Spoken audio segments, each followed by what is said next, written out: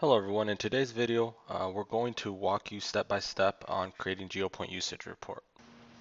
Okay, so let's go ahead and get started. And we should be able to just do a search for usage, and there it is. Alright, so let me go ahead and click create. Alright, so we're just going to add the most relevant fields. Probably want to remove this one. We'll go to add last use type. Added a field to track the manager and the user. Okay.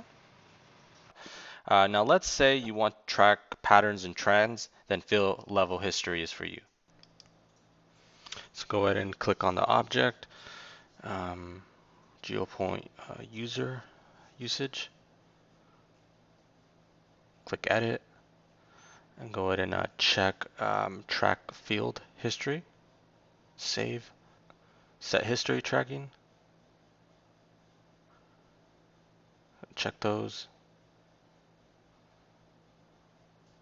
So now if we go back to reports, new report, go ahead and do a search. Alright, so just keep in mind this it's not retroactive, so it will take some time to build up some history. Okay, thank you for watching and have a great day.